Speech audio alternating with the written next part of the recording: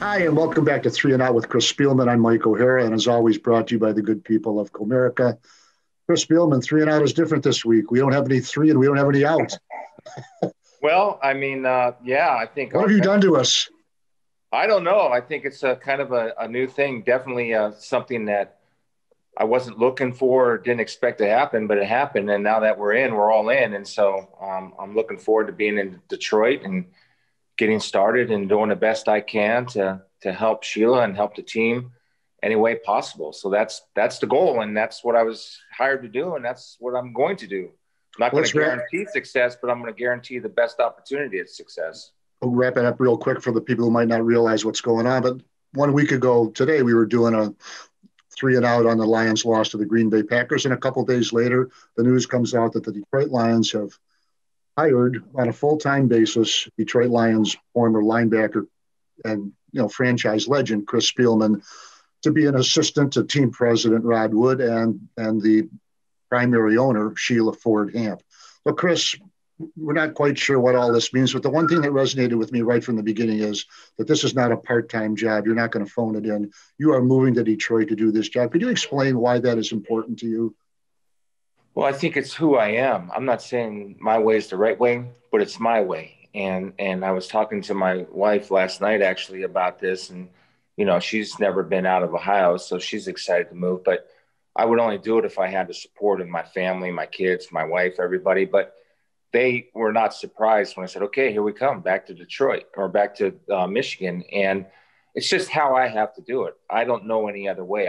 I couldn't imagine myself on Wednesday and when practice is going on and I'm in Columbus pacing around my room or watching Netflix. I can't do that. What I have to do is be involved. And look, my role, once the coach and GM are hired, is to be a servant to those guys and make sure that I can do anything possible to help those guys have great success. That's what my role is going to be.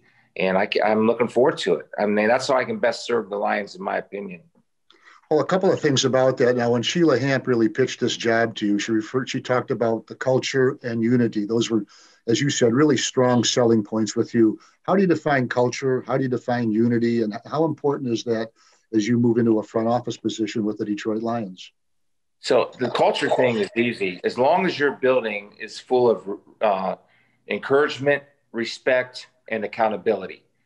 And obviously there's going to be times when there's little tiffs here and there, but it's got to be done in a respectful way.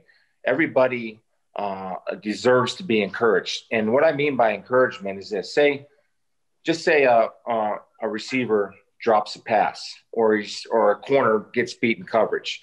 And this is just an example. I don't know what it is, just an example. And he's down. And you say, look, you got to get better. I know you got to get better. I know you will get better. And here's why. Then you try to show him where he's been successful, reinforce what he's been taught and what he does well, and encourage him to do so. Everybody knows the stakes. This is a performance-based business. If you don't perform, you're going to eventually get beat out. That's just the way it is.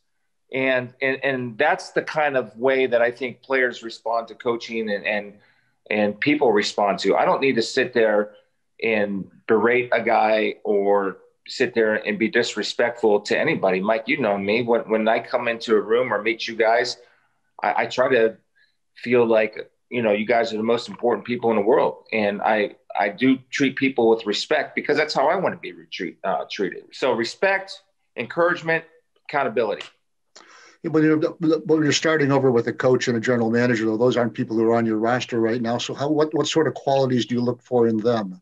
In other words, somebody you want to fit into your organization, and do the coach and the general manager necessarily have to be hand in hand? They got to be smart first and foremost. I don't think they necessarily have to be hand in hand. If they are, uh, that's great. If they're not, it's going to kind of be like Match.com, man. They're a perfect match for each other. So uh, that's actually a good idea. I think I might start that. Well, you work on that, Mike, while we're doing this thing. But How do you spell match? but I just think for the qualities that you got to be, both guys got to be really smart, and they got to be leaders, and they've got to be able to implement and be the same guy and stick with the same philosophy of what Sheila has set forth through a 6-game parade or 3-game clown show. You got to stay the same because it's the NFL. I believe the GM has got to be able to take the hits. He's got to be able to take the hits for his coach. He's got to be able to take the hits for the ownership. He better be a strong son of the gun, or, he can't be paranoid and looking over his shoulder and all that stuff. You just got to be strong mentally. And everybody needs clear direction on the identity of where we're going, what type of player we want. And we need to be able to develop those people within the building, because if somebody leaves, we're not missing a beat. You talked about talent, all that. We'll just talk about the team just a little bit. You watched yesterday's game, a 46-25 loss. And the Lions, it's been a tough year.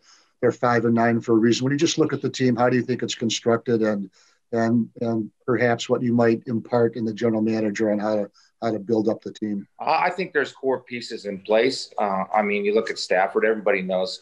I think you had to quote, or somebody had to quote, I don't know who had to quote that, Matthew, why are you playing? Well, because I'm the quarterback of the Detroit Lions. And that says something about who Matthew Stafford is. Oh, yeah, you saw his teammates retweet that all. I think he said, because I'm the quarterback of the Detroit Lions, and it's Sunday, and I owe it to my teammates who are busting their butts and all that to be out there going through stuff too. Does he fit long-term future with the Detroit Lions, or is that those type of things that will be developed as you go along?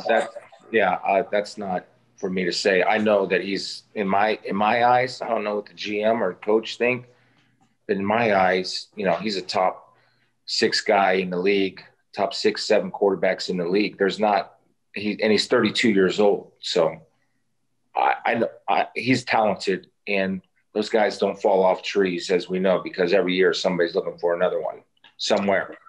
First of all, we'll miss you on 3 and Out. We appreciate the work you did over the years with us. And is there anything you'd like to impart to the fans of what sort of your vision for the Detroit Lions? Because when you were back here in the 90s, those were good ball clubs. Those were playoff teams. You won division championships. You've seen this franchise when it was going pretty good. So I think from my end, I think the goal is to build something that everybody can be proud of. I think it's important to have a team that identifies with the city and how it plays. We all know what this city is. I lived in this area. I know what this city is. I know what the people are. I know how hardworking they are. And that's going to be our team. Now, the great Marv Levy, who I was fortunate enough to play for in Buffalo, had the great quote. He said, "Chris, what you're saying is very, very simple, but it's not easy." And so the work is going to be put in to give them the best. And from my perspective, all you get is all I have, and that's what I promise. Well, that sounds good. Chris Spielman, thanks for being with us. And let's not forget this. On Saturday at 1 o'clock, the Tampa Bay Buccaneers against the Detroit Lions, Ford Field. Once again, kickoff at 1 o'clock, and have a great holiday season out there. All right. Merry Christmas, everybody. Thanks, Mike, and happy holidays.